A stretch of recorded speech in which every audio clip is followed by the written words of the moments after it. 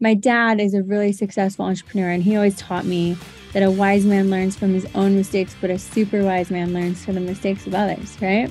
So I learned from a lot of my own mistakes during that time, also fixing a lot of issues from other providers in the practice along with that plastic surgeon. And it's just kind of evolved, over the last 8 years or so.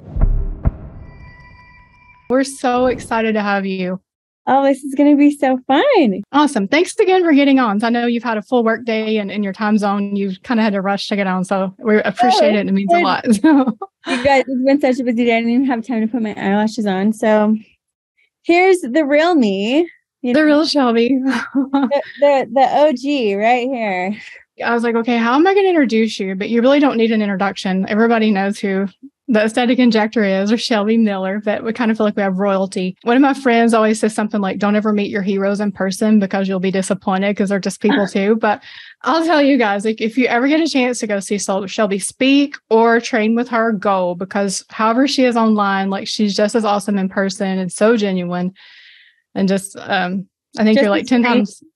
Just as crazy in person. Oh yeah, just as crazy, just as fun, just like say crazy things. So anyhow, but we're glad you're here. And what is something that you think everyone in the industry should stop doing? Oh, that's a loaded question. I think everyone should stop looking at what everyone else is doing. One of the best pieces of advice I ever got was don't look at the herd. Just be your own person, I think a lot of people see someone do something on social media and think, oh my gosh, I should be doing that. And then they try to do it. And then it looks unnatural or disingenuous or, just not like what they should be doing for their brand. So I think that's important to just figure out what you're passionate about, what is driving you, why you're doing what you're doing, and go with that instead of just trying to, look around and see what everybody's doing. That's something that I honestly never do. I never look at the competition. I always just kind of keep the eye on the prize and keep the vision of what I'm doing and why I'm doing it. And that's kind of what pushes me forward. Have you noticed that in the industry? I think a lot of people are just trying to like do what other people are doing instead of just being their own person, doing their own thing. I think in the industry, but just in general, especially with social media. But I totally agree with you. I was thinking like, because people always know like if you're Roomba dances, and I was thinking like if some of us try to do the dances, it probably wouldn't work out at all. So I totally get it. But no, and like what you said, keeping your eyes on the prize, it's kind of like the whole Michael Phelps, looking straight ahead and not at your competition. Yeah. No, it's so true. One of the things I think probably you're known for as your under eye technique is what you call your signature service that you offer. Yeah. Do you want to talk a little bit about that and like how you came to do that?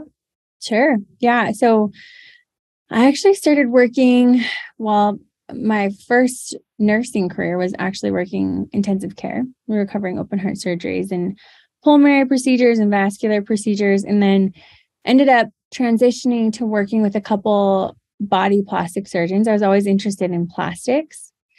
And I actually wanted to be a CRNA. So I made the right decision. We can all tell you. What's that? To do with, I say all the CRNAs on here can say you made the right decision to go your path. Well, I started working for a couple body plastic surgeons, and I was pumped because I wanted to do anesthesia for plastics. That was like my end game, And then I start working in the OR and I'm like, is anyone else dying of boredom or is it just me? It was not for me.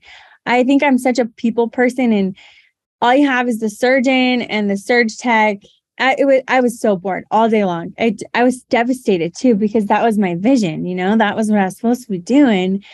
But I met an amazing injector who was also a CRNA, and we started she would rotate in the OR. And this is almost a decade ago. And she would show me pictures of her before and afters. And I remember just being so amazed that she could create such incredible results with gel. Like my mind was blown what filler could do. So I kind of pivoted and started working for a facial plastic surgeon in his OR. And was his main nurse, ran the whole thing, and was in on tons of blepharoplasties, tons of facelifts and rhinos and implants, lipo, all the things. So I think I had a leg up early on with anatomy, getting pretty comfortable, because this surgeon was a phenomenal surgeon. But at the time, not the greatest injector. He would have a patient come in clinic and be kind of annoyed that he had to do their filler, and he would slam like 8 syringes in 3 minutes, just plowing filler into people's faces. So, of course, there's all these people that came back and were unhappy. So he'd be like, no big deal. Come see our nurse. She's our lead injector. She'll take care of you. So I'm now the person in charge of handling all of these issues. He did tons of under eye filler. He would go in subdermal and with a cannula and just glaze and fill the whole thing up. Huge problem. So I kind of learned what not to do. Is that a good way to say it?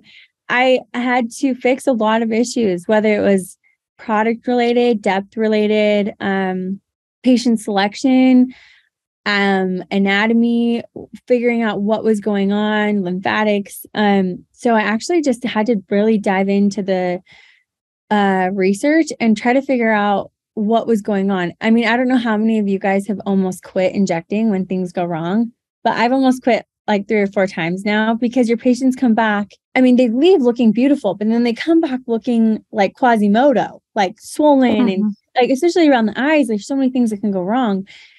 And I remember just this beautiful patient, her husband plays for the NBA. She's like a bombshell Victoria's Secret model, gorgeous, comes back looking like I completely destroyed her upper face, like swollen, puffy under eyes, lymphatics. It was so bad.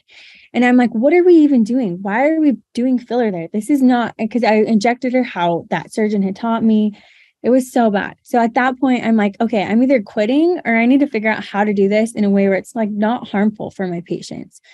So I created a couple relationships with oculoplastics, really tried to understand the anatomy around the eye, and created my technique that I've kind of evolved a little bit over the last few years, because as you continue to learn, as I got an ultrasound especially, I've kind of tweaked the technique a little bit, but the foundation is very much the same.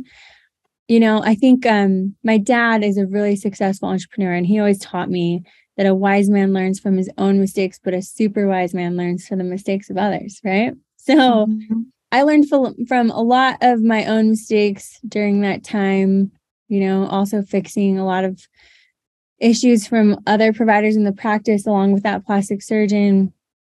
And it's just kind of evolved, you know, over the last 8 years or so. But it's a very complicated area to treat, you know, and I think a lot of people still don't understand it or take the time to understand it or tread lightly when you should in such an area that's very delicate with anatomy. That's kind of the story. That was a long story of how we came up with it. But I think it's helpful for people to understand. I didn't just like claim this. I think that I started fixing a lot of issues and then would post before and afters of my work and of what we had created. And people were like, oh my gosh, that looks amazing. Can you share your technique? How did you do that? And so started getting training requests a couple years in, and then started just showing people how I was doing it. Like, hey, this is how I'm doing it without getting complications. I think at this point in this industry, that's the best way to learn, right? It's such an artistic thing. You know, you really want to learn from people who create results that you think are beautiful and natural, instead of just trying to figure it out on your own. Like, that's not safe either, or smart. You're going to make a lot of mistakes, right? I think it's important to know the history of how someone came up with the technique that they're using and have them really break it down.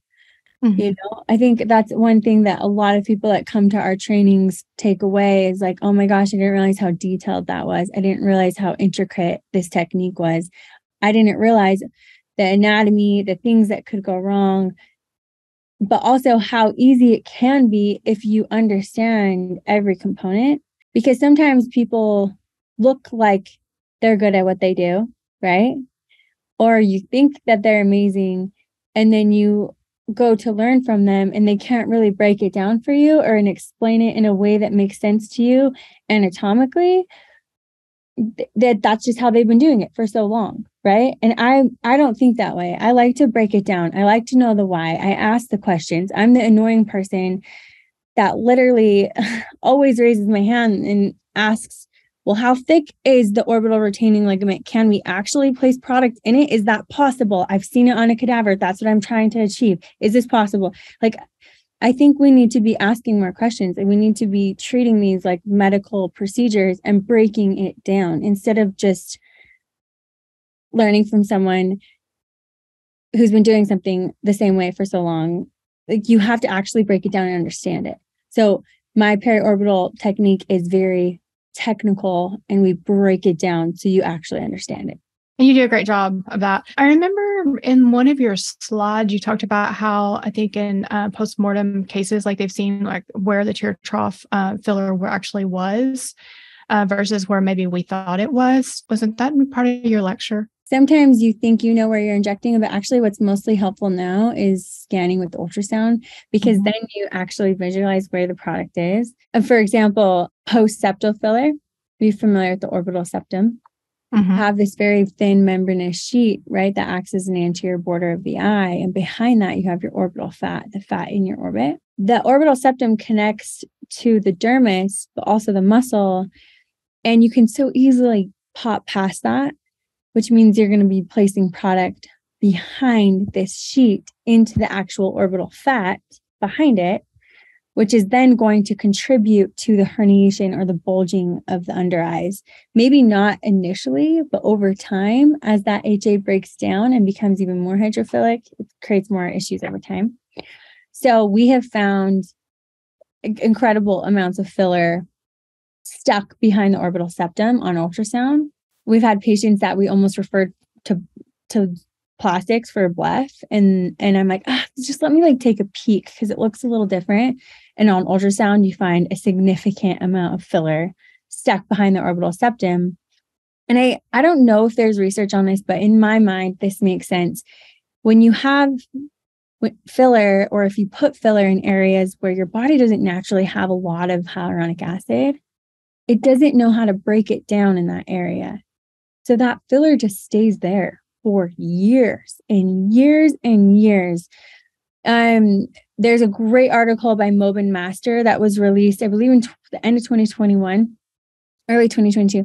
And he shows filler being scanned via MRI, which looks different than ultrasound, but it shows the same exact thing, like a significant amount of post-septal filler. A bunch of the people they scanned had filler for years and years, and the filler was still there, just stuck there. One patient, I think it was over 12 years that the product was still stuck behind the orbital septum. So yes, a lot of times we end up putting product in places that we didn't intend to. And unless you have the tools to locate that, how are you ever going to know, you know? Yeah. Are you dissolving a lot now with your ultrasound? Yes. Yeah. There's been a couple of cases. One really bad case. Can I screen share? I can share this with you. It's actually, yeah, absolutely. I sent this patient for an Orbitz MRI because this is a video. I'll kind of break you down. Okay.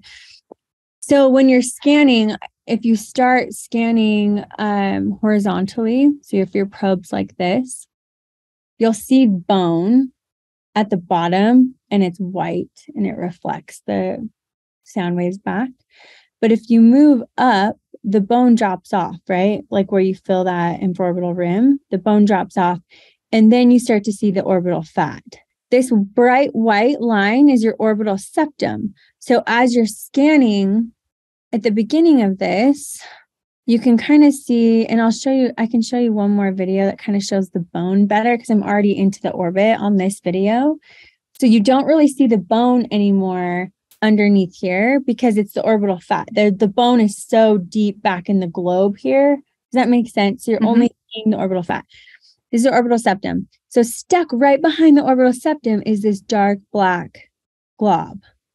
So that's hyaluronic acid filler stuck behind the orbital septum. Can you see that? Okay. So if I play this video, you can see how this filler kind of extends pretty deep into the globe. So this one, you can kind of see me roll over the bone, I believe. So it will make more sense to you. Okay, here. So you can see the bone here. This is her bone in the midface here. Okay, her maxilla. And then I move up and the bone drops off. So I'll slowly kind of extend this forward. I'll play it. The bone drops off and then you start to see the orbital fat through here. Do you see that there? Mm-hmm. The bone dropped off. The bone's over here now. And again, orbital septum is thin and there's this huge black glob of filler stuck behind the orbital septum. So if you have a nice enough ultrasound, this is from Mindray and it is pretty phenomenal. I have 2 different probes, really high frequency probe if you want to see a lot of detail in the dermis. But this probe was just the standard probe that comes with the device and it's phenomenal. You can do echocardiograms with that device. It's very strong ultrasound. You could so easily see this, but that ultrasound has this eye needle guided technology. You can kind of see this on the bottom left. If you hit that button, it allows you to really see your needle. So you can do guided injections very safely and pretty easily, which is nice. It's very user-friendly. So I just go in either perpendicular to the probe or parallel with the probe, pop my needle right into that HA and dissolve it. Because the last video of the last patient's video extended into the orbit, I sent her for an orbits MRI because I wanted to see how much of it extended. And at some point, you just can't see all of that with ultrasound. But with this, you could very easily pop past the orbital septum with a needle or a cannula. I typically use a cannula to dissolve these when you're getting close to the eye. I think it's a little bit safer. But I've resolved many of them. It's pretty easy, but you cannot do that without an ultrasound. You can't visualize this, right? Sure. You can't be that precise. But yeah, it's kind of fun. Once you get an ultrasound, I'll play the rest of this video. You can see how like extensive that filler is, kind of stuck all across because it's kind of crazy. I'll pause it. You can see how it extends literally almost all the way across there. And the filler, I mean, if you can pop past the dermis with a cannula, you can pop past a thin membranous sheet, which is your orbital septum. And it gets thinner over time as we age and more compromised as the patient ages and you get that fat pad that starts to herniate. So you're more and more at risk of accidentally getting behind that, especially on the lateral eye, if you're not respecting where that orbital retaining ligament bifurcates and you're just blowing past it. That's where I found a lot of old filler kind of stuck. And it almost looks like the lateral part of their orbital fat is bulging, but you ultrasound it and it's like a bunch of hyaluronic acid filler just stuck there. And it's very easily to do that. It's easy to do that with a needle because you don't know where the ligament is. You don't know where your safety stopping point is. Does that make sense? If you're going this way with the cannula, you can feel your superior boundary of your ORL and don't go past that. I mean, it bifurcates. So in my courses, I teach people how to navigate that. But put simply, the ORL is your stopping point. So if you go superior to that, you are now past that orbital septum. And depending on where that's connecting to the skin or the muscle, you could be behind it, just plopping filler right there. And it might look fine initially, but over time it will cause a problem. I'd say like, I don't know, 20 to 30% of the people at all of our aesthetic conferences that have like very full under eyes and look like they're little cats probably have a significant amount of post-septal filler because it blows out your lower eyelid completely. It's kind of wild. I think it's really important to start with creating that apex of the cheek, whether it's a male or a female. So figure out where that is and really support that first, because that's where they're going to get the most lift. And then I like to blend a little bit lateral and then I go medial and definitely build that anterior projection in the midface to support the under eye. If your patient's on a budget, that's what you start with. Apex of the cheek, blend lateral, blend medial, stop there. Then if you can, I start doing a little bit of the periorbital support. Majority of the product is typically needed mid-pupillary. That's kind of where I find most of the deformity is, based on just bone and fat loss. So I always inject on bone everywhere except for in the mid face. You're in the deep medial cheek fat. Otherwise, you're all on bone. And then I just fill mid-pupillary doing tiny little micro struts of product. You don't want to do too much in one area for lymphatics or migration and safety. And then I will go into the tear trough if needed. And I actually try to place product in the tear trough ligament itself, which is tricky. But if you can get your product within the deep confines of the ligament itself, you are supporting the ligament and it lasts a long time. If you err on either side, in the true tear trough, that muscle is actually interdigitated to the bone. So you are injecting in a muscle on either side of the ligament, which is okay if you're placing tiny, tiny bits of product. But over time, we all know what happens when you put product in a muscle, right? It can extend superior and end up creating like a little worm of product. So you have to be very careful about the amount. We go over all of that in our training, and I show injectors how to get into the actual tear trough ligament itself. I always use a cannula. And then from there, I always blend lateral and really help with that orbital malar groove, that palpebral malar step off that a lot of people have because of how tight that ORL is. And actually, we know the orbital retaining ligament bifurcates and splits, and you have a small little gap between there. So I show injectors how to get in between there and actually do tiny micro struts to really help blend the lateral orbit. So you don't have a step off, because how many times have you had patients come in, their mid-face cheeks look on point, their tear troughs have been filled, but they have this like crazy, terrible step off laterally in their orbit. And you're like, well, their injector didn't know how to handle that. Because it's tricky. I mean, the anatomy is tricky. So I make sure I show, injectors how to blend that and then finish kind of softening and blending into the temple. So that's kind of the approach, girl. So I know like in your class, you teach about the product you use and like how you use like a blended Resty L that you teach there how to do the blending. What do you think about the new eyelight that's coming out? I can't talk about a lot yet with the eyelight. I'm helping launch it with Galderma with the Train the Trainer. It's going to be amazing. It's the same product. It's Restylane L, just in a smaller syringe. And I will tell you that they are being very detailed about the launch of it. They're being very careful about explaining anatomy and safety and how to avoid pitfalls and how to avoid getting past the orbital septum and how to place this product in a way that you're going to get amazing, beautiful results with minimal complication. I think it's great that it's in a smaller syringe, especially if you're just treating that area.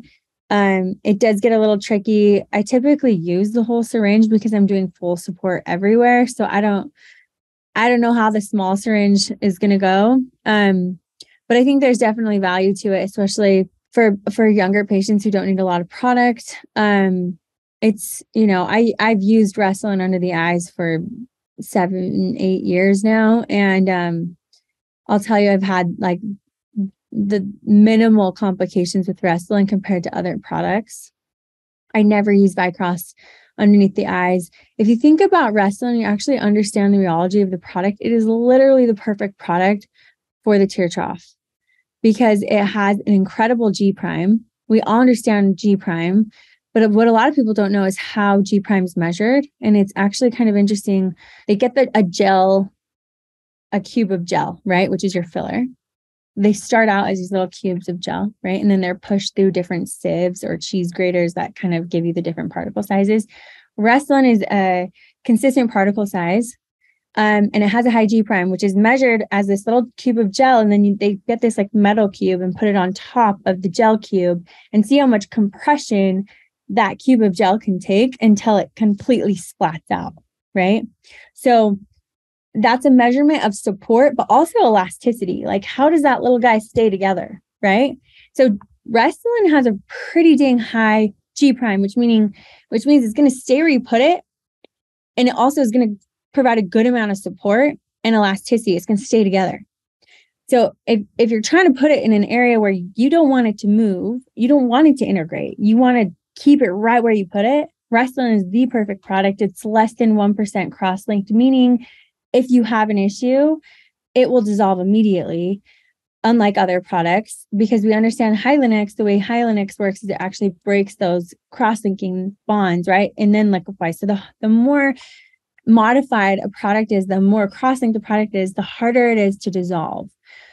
Restylane less than 1%. So it's much safer. The reason why I dilute it or hydrate it, whatever you want to call it, is I have noticed that it is a hyaluronic acid filler. It's hydrophilic. It draws in water, right? So I used to inject patients with straight product and they'd leave looking gorgeous and I'd filter correction, but they'd come back looking overfilled. And I'm like, what did you do? Right? It was completely my fault. I didn't understand that these products pull water and sometimes never get rid of all of that. Right?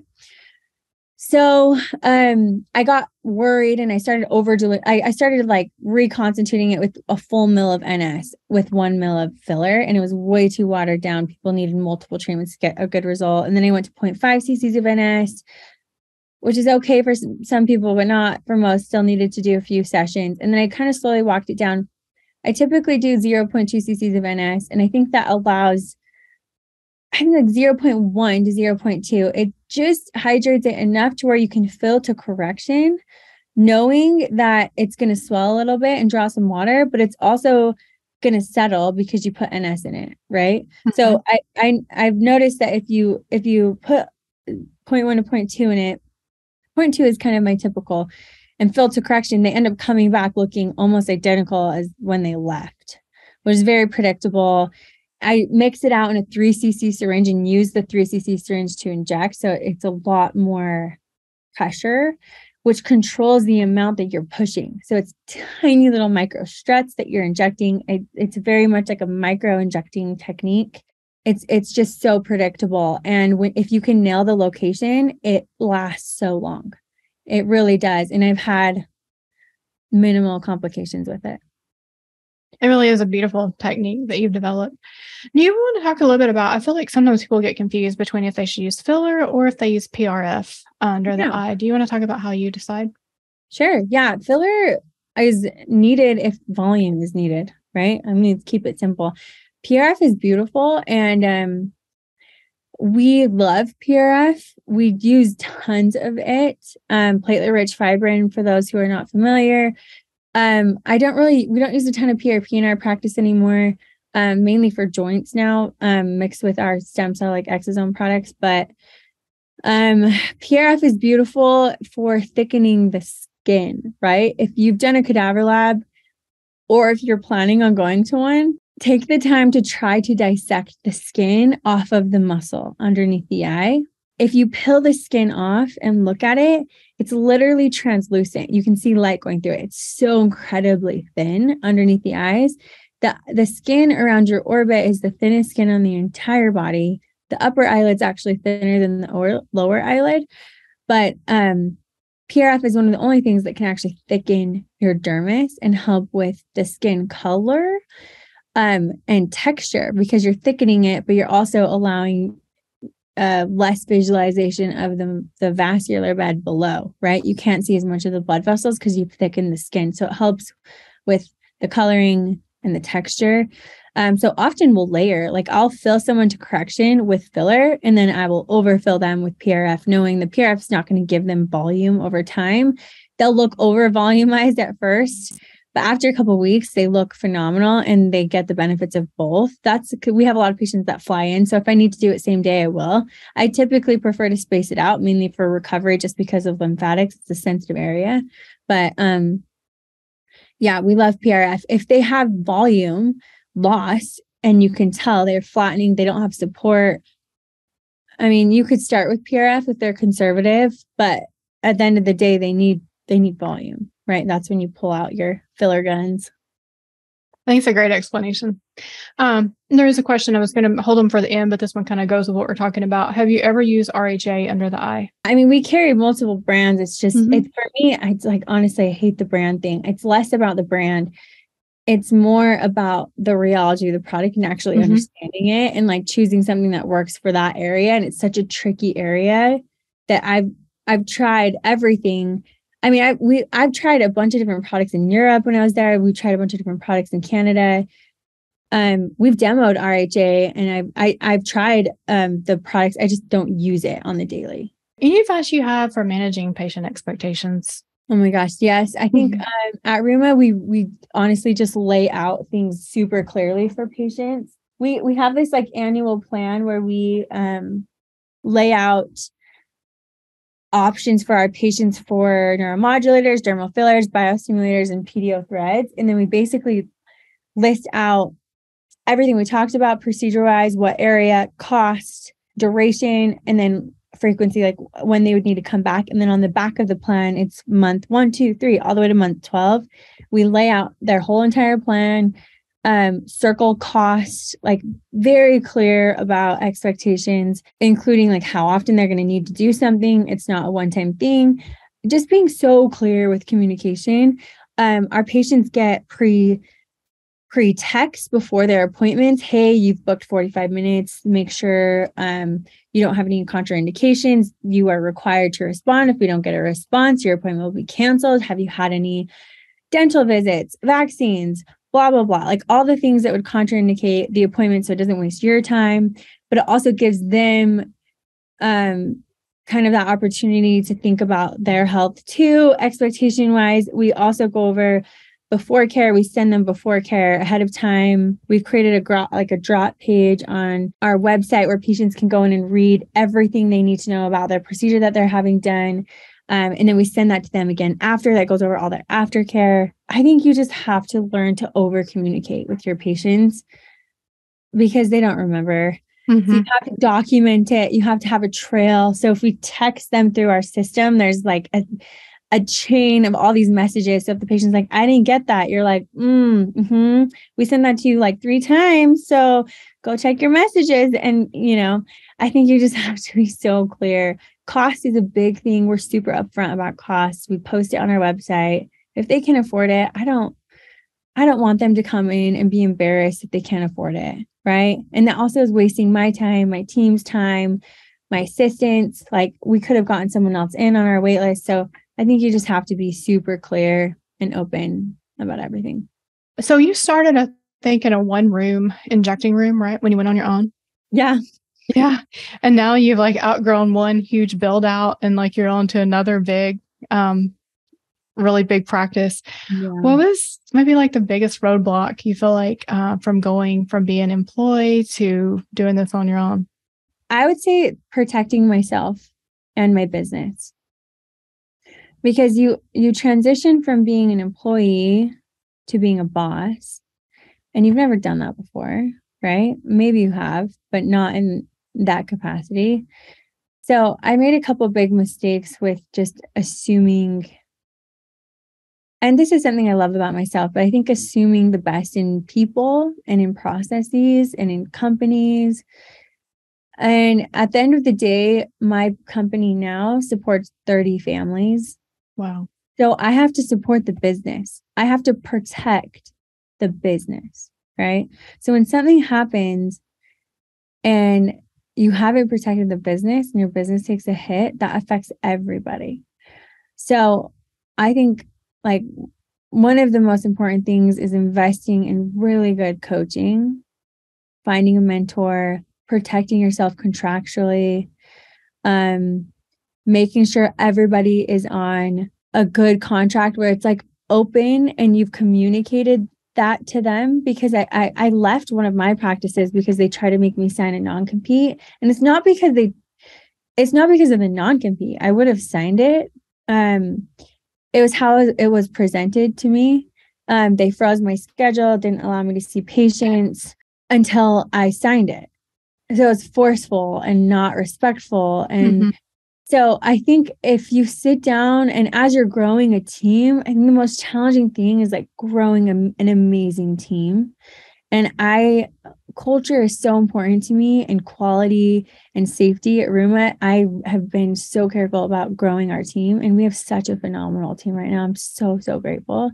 But it has been so painful to build that.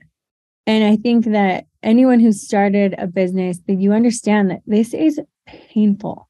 Like we are taking shots every day, constantly, right? And so you just have to protect yourself. And I would recommend having your entire staff on contracts that list out your expectations and like non-competes if it's necessary in your state. But what's more important is a non-solicitation, protecting your patients, a non-solicitation for employment. So your employees can't leave and take your employees.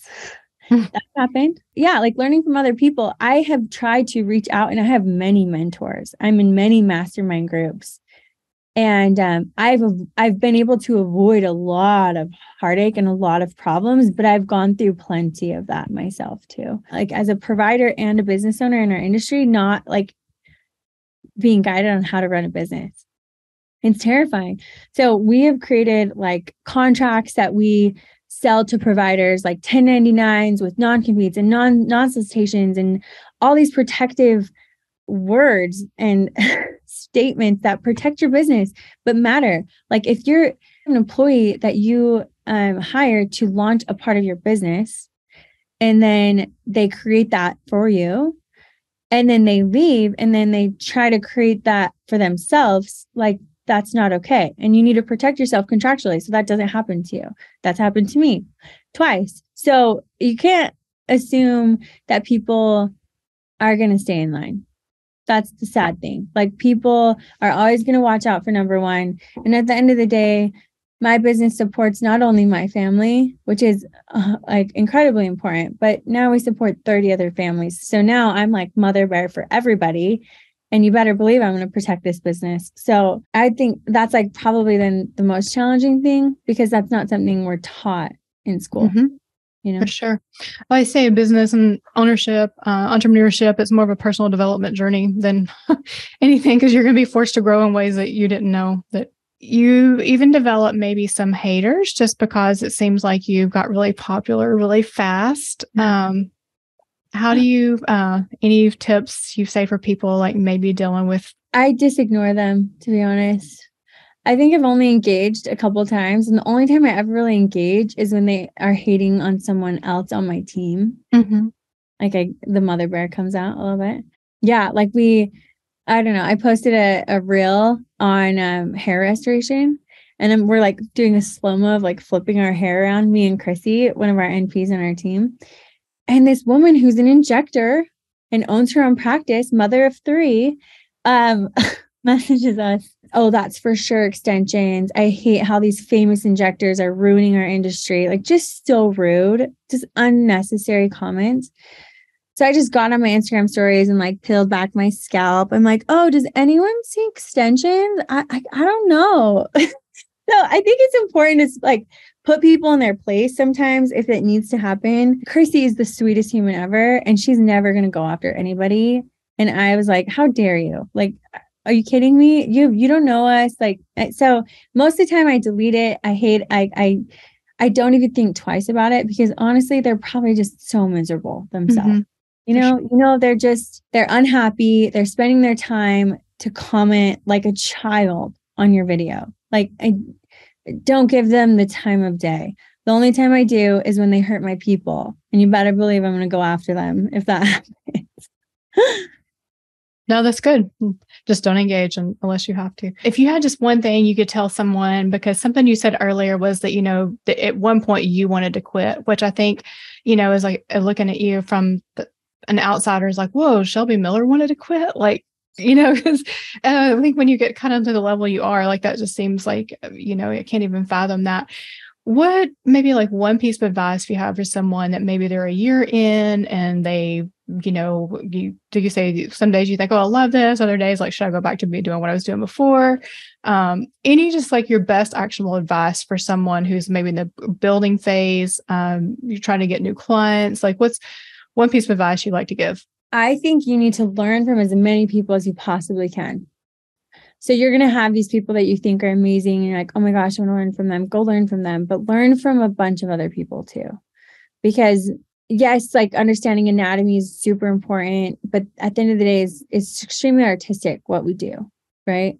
So I think you need to find people that create results that are beautiful and natural, but vet those people too and make sure that they're actually trained and good and know their anatomy.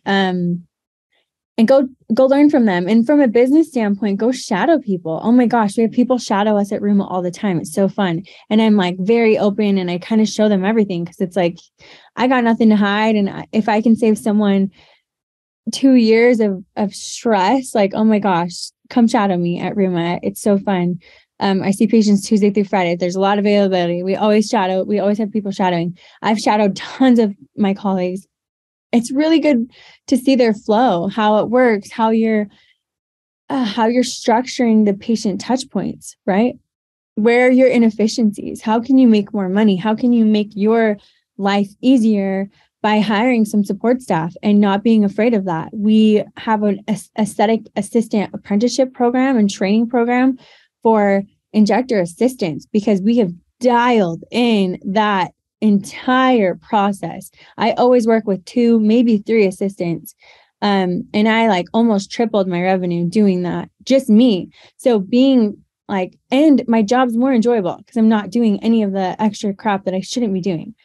Like, what can you and only you be doing? And everything else, you need to delegate that. So you need to learn like how to structure that and how to let go of control and learn from other practices that are freaking killing it. And so you can save so much of your time. So trainings are great. Like actual technique trainings are great, but I think shadowing is even more valuable for business owners. Agree. Just to see the inside of how someone else runs their business. I know like your assistants, like I was just amazed, like, wow, like they have their job down so well to where they have you positioned for just ready to inject when you walk in the room. Mm-hmm. Yeah. That's okay. Yeah. I love that. Do you think there's anything coming that's like really going to change the industry? I know we've talked about ultrasound. We've talked about, your stem cells. Like what you think is maybe one thing that's going to be like a big industry changer?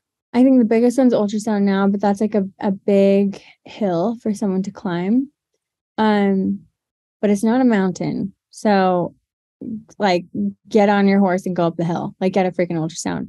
Especially now, I helped recover this insane temple occlusion over the weekend. But just a few weeks ago, I had my first radius vascular event, which was terrifying. And I'm injecting. So I started in one room when I started Rooma, right? One tiny little room, 10 by 12, 120 square feet. It was in this beauty bar where the owners had this nail salon, hair salon, boutique, and like a full retail area. And then they had one little room in the back that wasn't being used. And then they had one other little area where they had an esthetician. And my client, Becky, who owned this place, is like the kindest human ever and said, come over. I'm not even going to charge you rent. So I was in that room for 18 months and she didn't let me pay her a dime for rent the entire time. She just wanted my clientele in the building because if they could pay for Botox, they could pay for all the other things there. But she became a dear friend.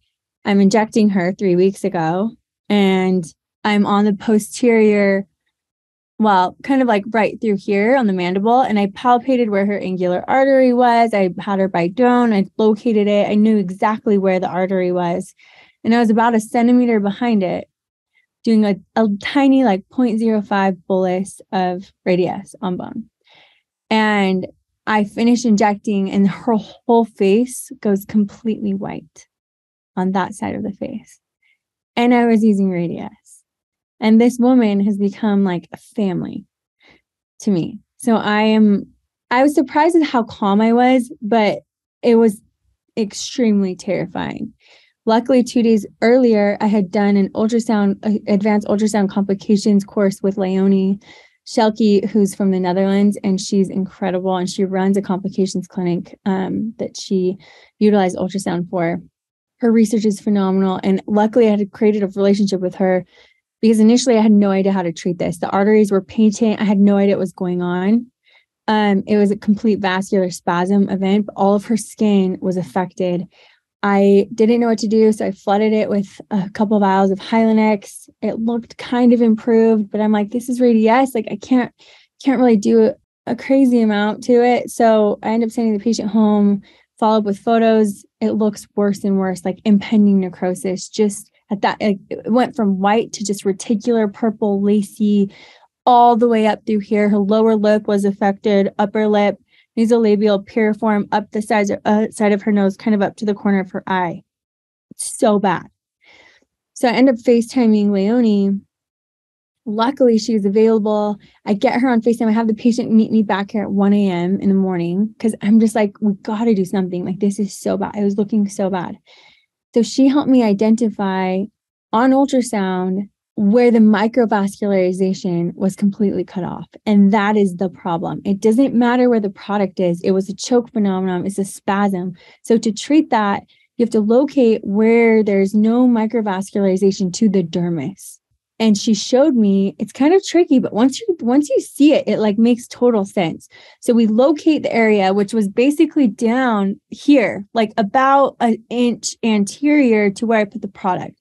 So I have my probe over this area and there's no blood flow vertically to the dermis. There's no tiny little there's no perforators to the dermis. It's quiet, but all around it is bruised and everywhere else is hypervascularized. So she has me go in with Hylenex and go just above and below the SMAS and subsect the SMAS off of that superficial layer with, I think I use like 60 units of Hylenex, not even half a vial.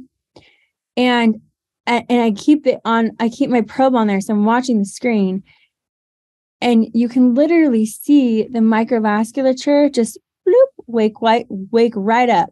And all of that reticular pattern within like 10 minutes was completely gone. And she was just bruised. It was insane. Like the craziest thing I've ever seen. And I would have never been able to locate that if I didn't have a nice ultrasound. My patient, she would have necrosed. It was so bad. And I documented all of it. I have videos of it. I have pictures of it. And I'm going to present it at Aesthetic Next in the fall. So my patient didn't even necrose. She didn't even get blisters, like nothing from Radiesse. It's like insane vascular event. So I think that the industry needs to hear more of these stories and needs to know her research because her research isn't not well accepted in the United States. Unfortunately, she believes that we don't often inject interarterial, that most of it is a vascular spasm event. It has to do with the hyaluron receptors and how the Hylenex affects that. The Hylenex did not dissolve anything. It's the chemical activity of the Hylenex that helps wake up the microvasculature, which is basically all of her research. And she's treated almost 400 patients this way in her complications clinic and all resolved beautifully.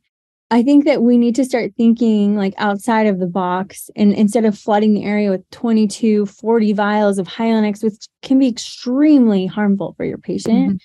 We need to be smarter and like listen to the people that are doing this day in, day out in other countries and collaborate.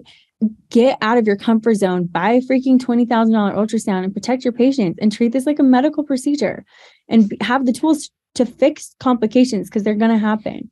When I'm injecting, I have 5,000 patients, like I'm going to have issues, right? Mm-hmm. I'm constantly injecting like 4 days a week. You're going to have complications. And if you don't have those tools, like my patients, my like dear friend's face would have just had scarring. And to drive this home over the weekend, I get a call, temple occlusion, insane temple occlusion. It's been 4 days. 4 days. They call me. I'm at my cabin, but I play Leonie's role. I'm on FaceTime. They're showing me the ultrasound and I'm like, okay, we're going to find where there's no blood flow to the microvascular, like where there's no microvascularization. We scan the whole area. I'm like, where did you inject? Let's start there. We find exactly where she has a significant amount of HA, RHA4 in the SMAS, in the temple, in the superficial temporal fascia, which is compressing her artery, causing this microvascular issue.